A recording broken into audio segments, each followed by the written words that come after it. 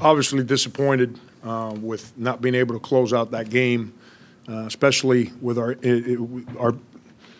inability to get a defensive rebound in the last 3 minutes, and then to commit in a 4-point game, back-to-back fouls.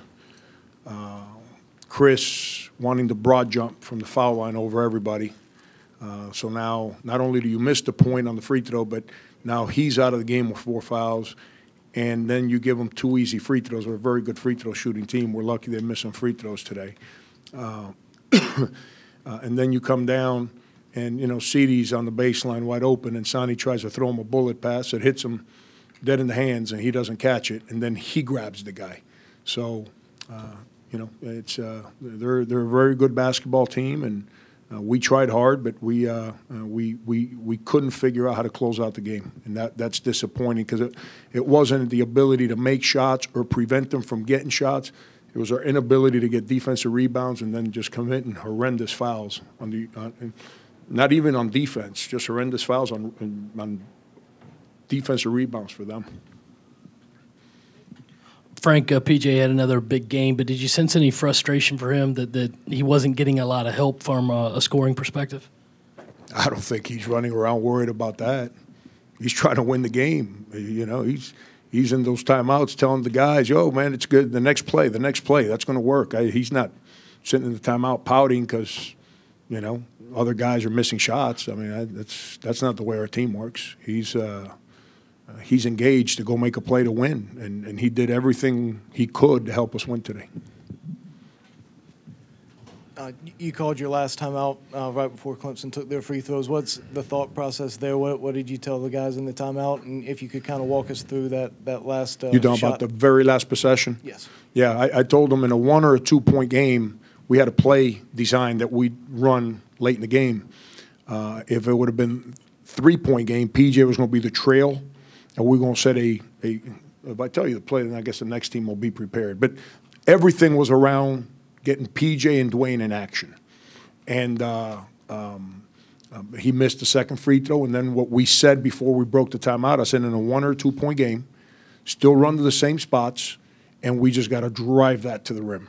You know, PJ made a decision he had a guy that's 8 inches shorter than him.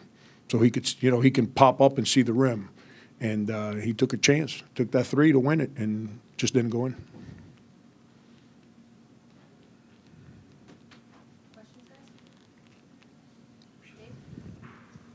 Frank, you mentioned, I think, at the U.S. or maybe the Seton Hall game, you challenged Dwayne a little bit, then kind of let him alone at USF. What do you say to him after this game, after another poor night?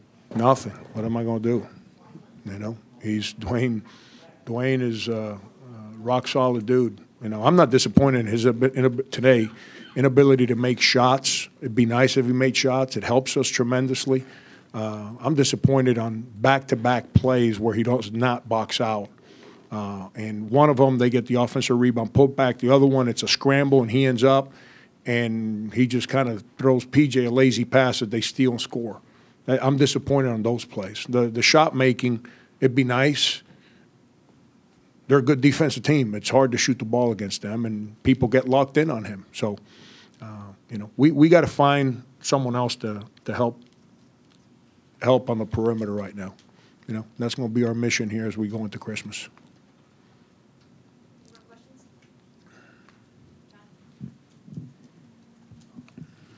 What did you see out of Mike tonight? And was that a knee? What's kind of his injury ailment? Cramping up. Third time this year he cramps up towards the end of a game.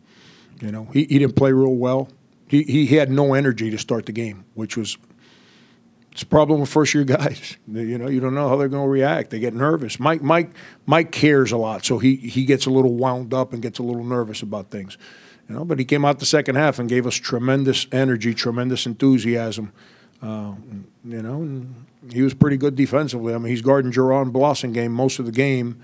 You know, Blossingame is a pretty good player. I think Mike did a pretty darn good job while he was on him. You know, fifth-year senior, true freshman. Him cramping up obviously hurt us. You know, we lost a scorer, passer, facilitator from one of those big spots, let alone, I'm sure you guys watch a game while it's being played. If him and Chris are not in there, we lose our low post presence. So that's something we got to get better at. 43 fouls tonight between the two teams. Is it hard to get into a rhythm that way? And did you see 43 fouls out there tonight? Yeah, the referees called the right fouls. It's two teams that are both good, both going at each other. Very physical game. Referees did an unbelievable job. That's part of the deal. I sit around. I hear all these talking heads around the country. I guess they're very intelligent. I'm sure they had high IQs and tremendous SATs and to go to college, and I'm sure they all graduated magna cum laude. But all they do is criticize that we have too many timeouts. I was at a high school game yesterday. There were 7 timeouts taken in the last minute and a half of the game, but we have too many timeouts. You watch an NBA game on TV, the last 2 minutes is an hour and a half. But in college, we micromanage in college. We coach too much, take too many timeouts. I'm tired of people, not you, John, you're asking the right question. It's the national, that there's too many fouls being called. There's fouls called in high school games. There's fouls called in the NBA. It's part of the deal. You get two good teams going at each other. Neither one wants to lose. You got some freshmen that are being asked to play a little harder than they've ever had to play before. They're going to commit some fouls. I thought the officials called the game the right way. We just couldn't get a defensive rebound. The game wasn't decided on fouls. We got a 4-point lead with 3 to play, and we can't get 3 consecutive defensive rebounds. And if we get one of those, doesn't mean we win, but maybe we go up 6, maybe we go up 7. Who knows? It's disappointing.